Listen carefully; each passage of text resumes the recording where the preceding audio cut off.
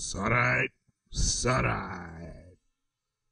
Hello everyone, this is Senor Wences speaking, and I know that you remember me. Happy Thanksgiving to everyone. I'm a little bit late in giving my Thanksgiving message, but better late than not to give thanks at all. There was so much this year to give thanks about. This year, my thanks really comes after the fact. I am thankful to be alive.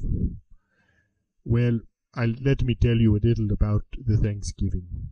The thumb guy, he goes away and leaves us cats to have a great time.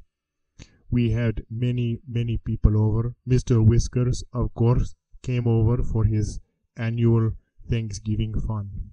All the cats in the neighborhood, we have a big party and make a huge turkey, which we all ate without any utensils at all, just our claws and teeth.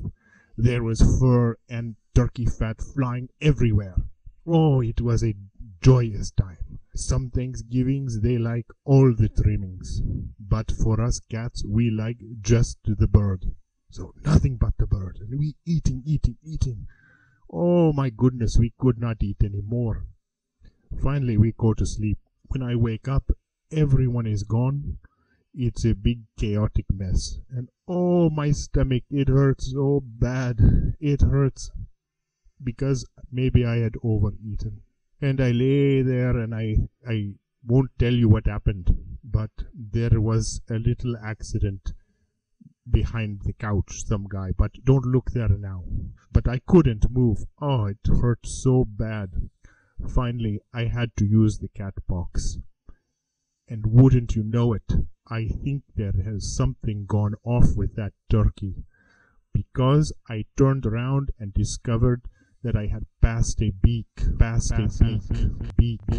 Well, everyone, this is Senor Wences, thankful to be alive and feeling much better once the beak is gone.